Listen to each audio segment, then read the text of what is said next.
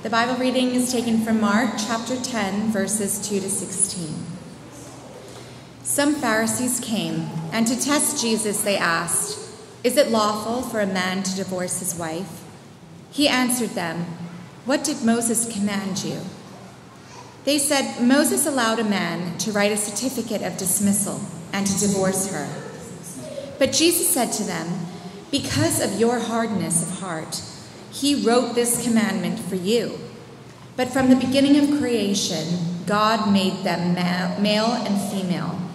And for this reason, a man shall leave his father and mother and be joined to his wife, and the two shall become one flesh.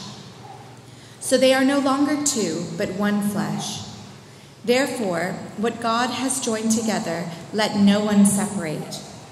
Then in the house, the disciples asked him again about this matter. He said to them, "Whoever divorces his wife and marries another commits adultery against her.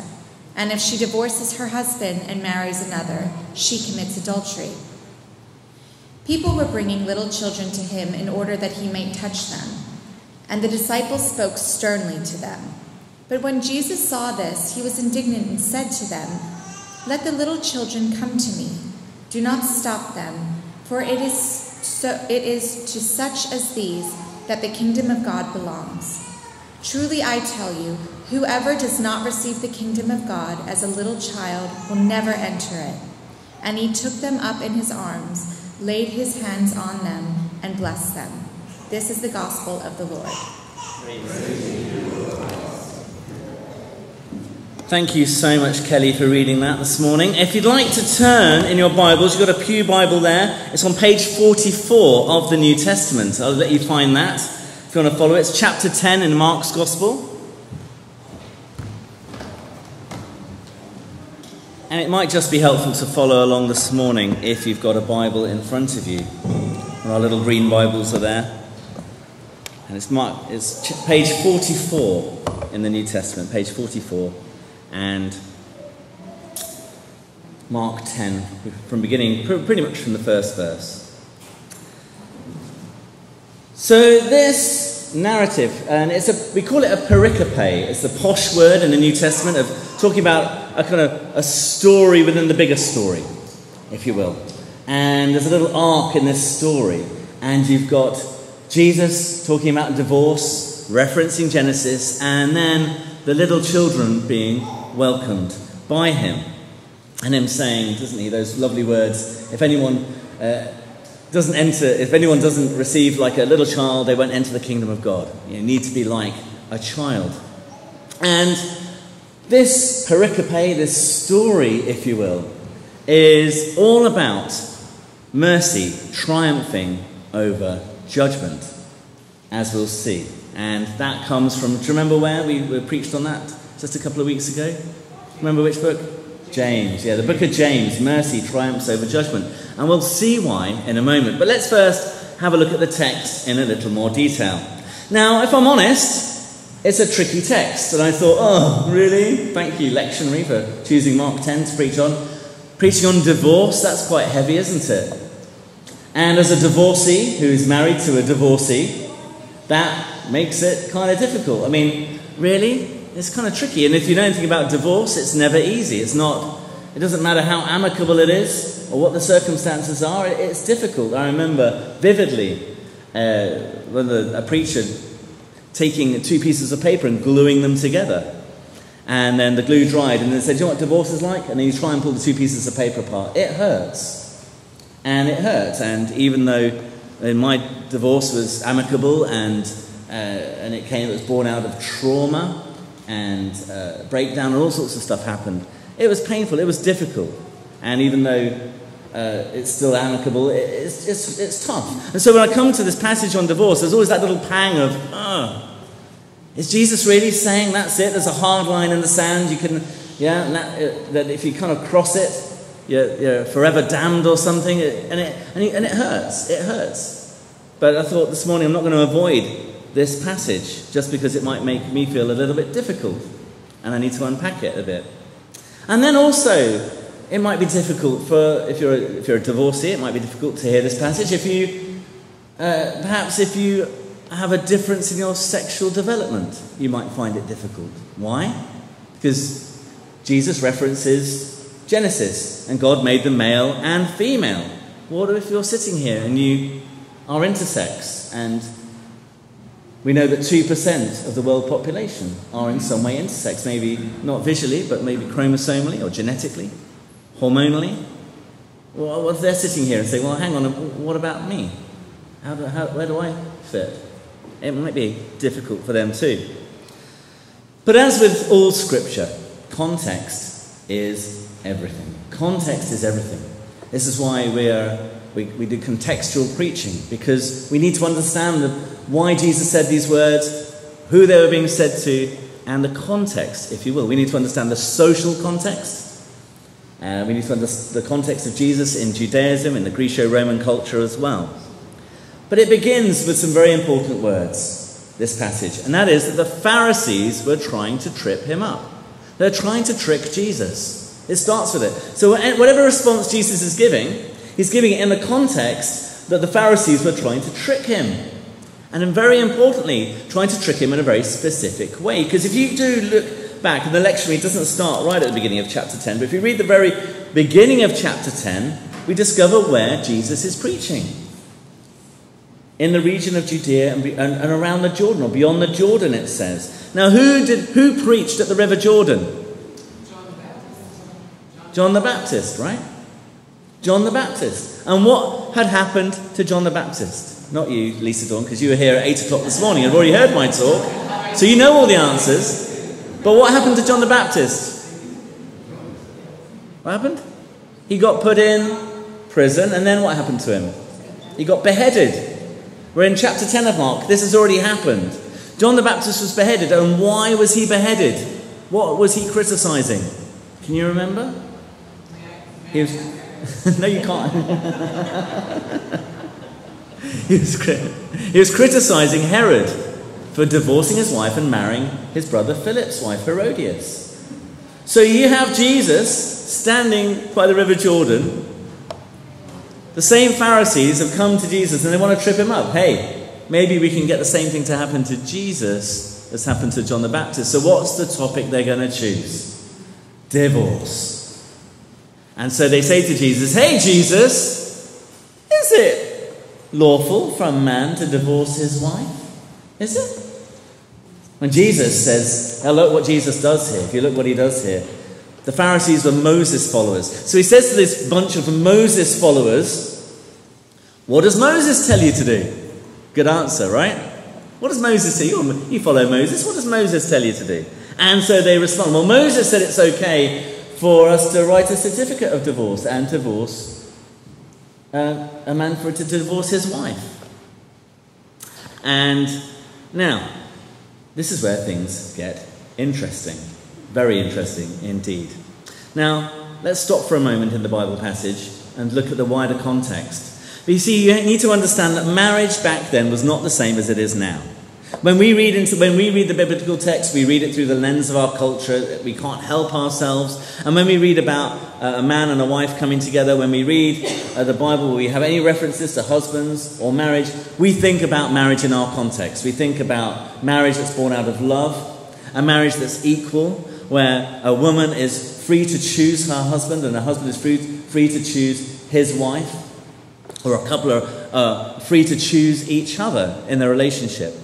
But not so in first century Palestine. And it is so far removed from our culture that it's hard to get our heads around. You see, back then, women had no rights. They had no rights. It's difficult enough today having equality, but back then it was horrendous. Marriage was a contract between a woman's father and the man she was going to marry. It was a contract. And it was there for good reasons. It was born out of the need to make sure that land and property was passed down from generation to generation, that the farmstead or the business would stay in the family. But it was a contract. And the woman had no rights in this contract. They had no rights. You had no right to property, no right to possessions, no right to wealth. And you've got to understand that in Judaistic culture, that Although God's heart was for the marginalized, it was possible for a man to simply abandon his wife. And if you did that, she became used property, she became destitute, she became poor. She had no means to sustain herself in society. And there would have been a great amount of shame, because no one was going to ask her why he did it. And so Jesus responds back and says, "You know why Moses put it into law? Because of the hardness of your hearts. Because just to try and make it a little bit more difficult for you to divorce, at least you've got to provide a certificate.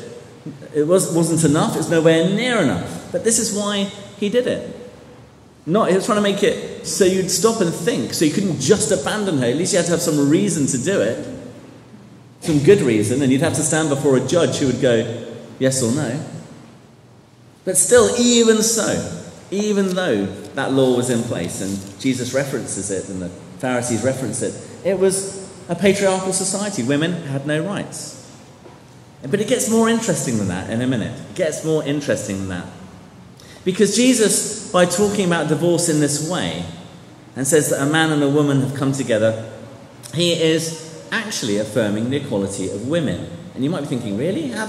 Is he? He is. Because he goes on to say, and the disciples find him on his own. There's this little paragraph on its own that's a bit strange. They ask him, don't they? They say,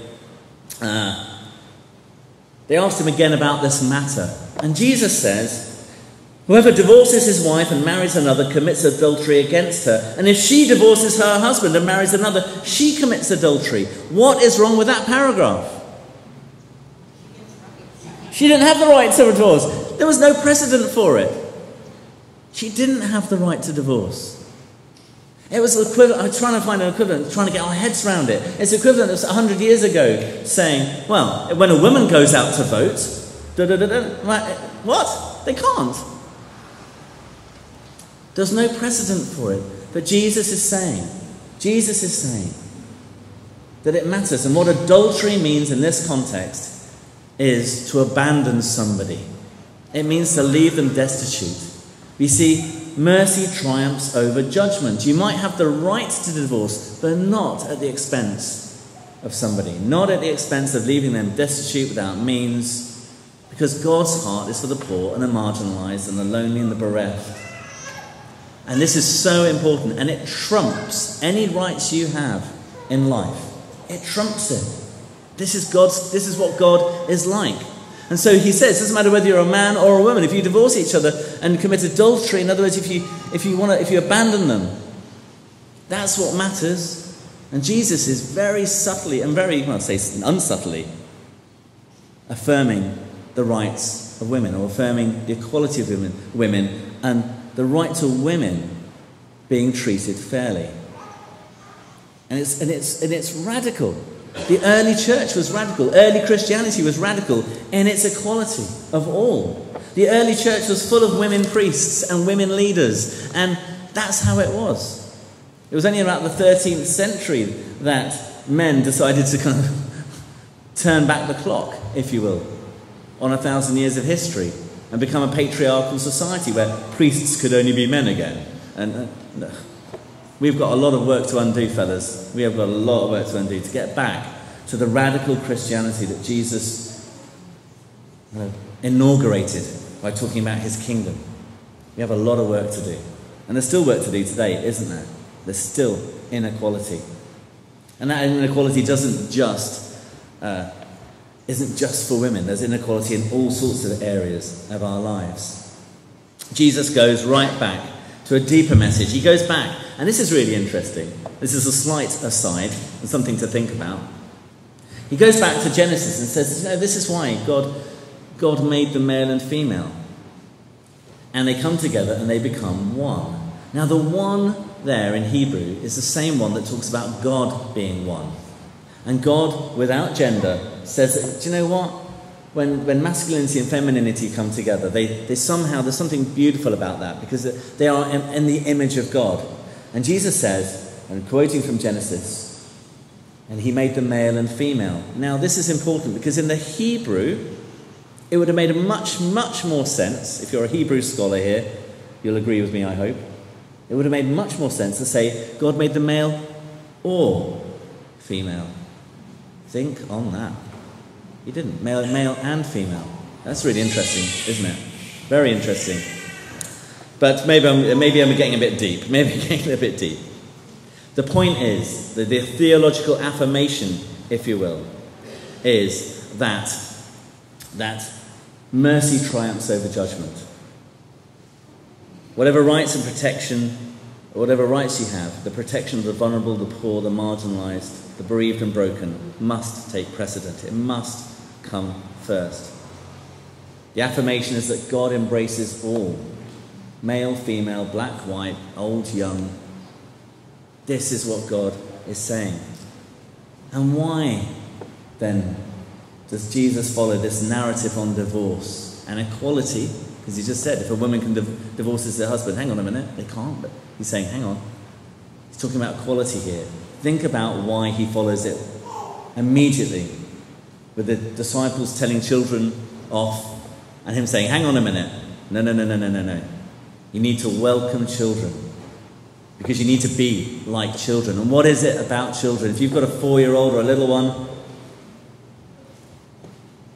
what do children not see? They don't see race, they don't see gender, they don't see social class, do they? They just play with each other, they just make friends, as Rinda reminded me this morning. She said, Gavin, they just make friends. Isn't that true? Wow, Jesus is following this story, this narrative on equality, making sure that people are looked after. And then he follows it by saying you need to be like children. Children who don't see gender, don't see race, don't see age differences, just acceptance and welcome and love. It's wonderful, isn't it? I don't know why they grow up into such horrible monsters like us. I don't know. But isn't there just a pure innocence about children and their acceptance and their welcome and their love? Unconditional. I love that about kids. Whoever does not receive the kingdom of God as a child will never enter it, Jesus says. You see, this gospel or godly principle of mercy triumphing, or trumping, if you will, judgment, it needs to be in every aspect of our lives, whether it's global laws, secular laws, or biblical laws. It has to take precedence. It's a godly principle, and all of us need to obey it. Now, I was trying to think of examples of this in practice. What's one that we could all know about, or all kind of clock? What about the right to bear arms in the USA? You know what I'm talking about? The right to carry guns. When I was in Florida, I met a couple and they were both carrying guns, and they said to me, it's our right. And Helen and I they said, well, don't you carry guns? I said, no, I haven't seen a gun, let alone hold one. Well, I said, how do you protect yourself then? So I don't need to protect myself, because yeah? The right to bear arms. And they couldn't believe it. And they told us that they told their teenage son that if he was ever threatened, to pop 3 in the chest and ask questions later. Can you imagine? We're like, okay, nice to meet you. They did run the local gun store, so maybe that's something to do with it. I don't know. That was in Florida. I was absolutely shocked. The right to bear arms in the United States. We know, I am pretty sure, and I don't know if anybody would disagree with this, that if there were greater gun controls in the United States, fewer children would die from gun-related incidents. Would anybody disagree with that? If there was greater gun control, if guns, you couldn't just walk into a shop and buy one, if there were controls on automatic weapons, fewer children would die. Isn't that fair to say? Isn't that fair to say? But the right to bear arms in America trumps the care of innocent children. Doesn't it? Think about that just for a moment. Would it be right or true to say that the blood of the innocent is on the collective hands of those who uphold that legal right? That's quite a hard thing to say.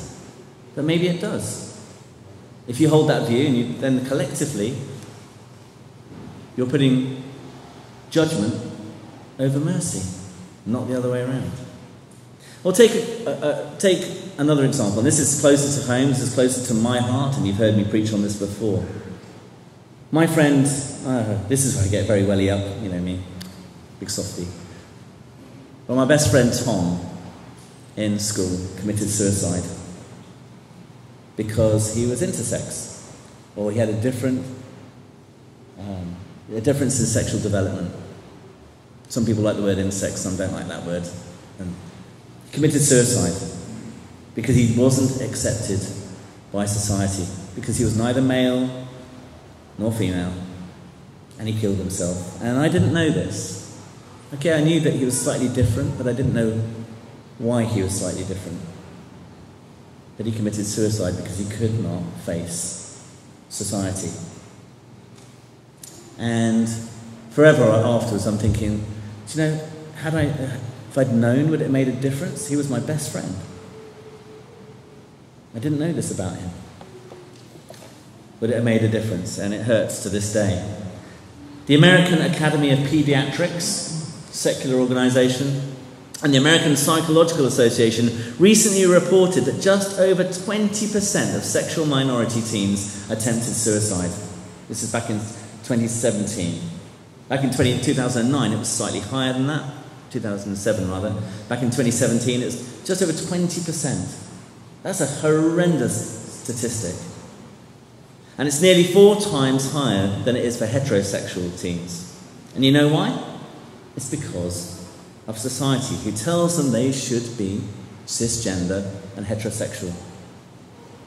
Remember, 2% of the population, world population, they estimate, up to 2%, have a difference in biological sex. I'm not talking about choices here, just the biological difference.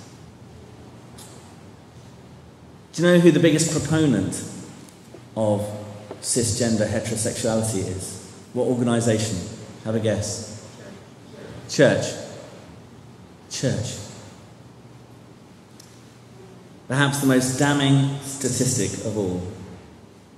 And there's a good statistic and a bad statistic. The good statistic actually is that for cisgender, heterosexual, faith-based teens, those in our churches, the attempted suicide rate is lower than the 6% out there in the general population. That's amazing. That's to be congratulated. But perhaps the most horrific statistic is in the church, it's higher than the 20% for those sexual minority children.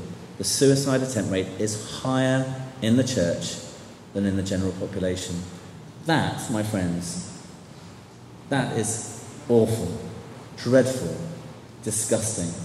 And why it matters, and why preachers like me preach about it, because it matters, because lives are at stake. It's a life and death issue, isn't it?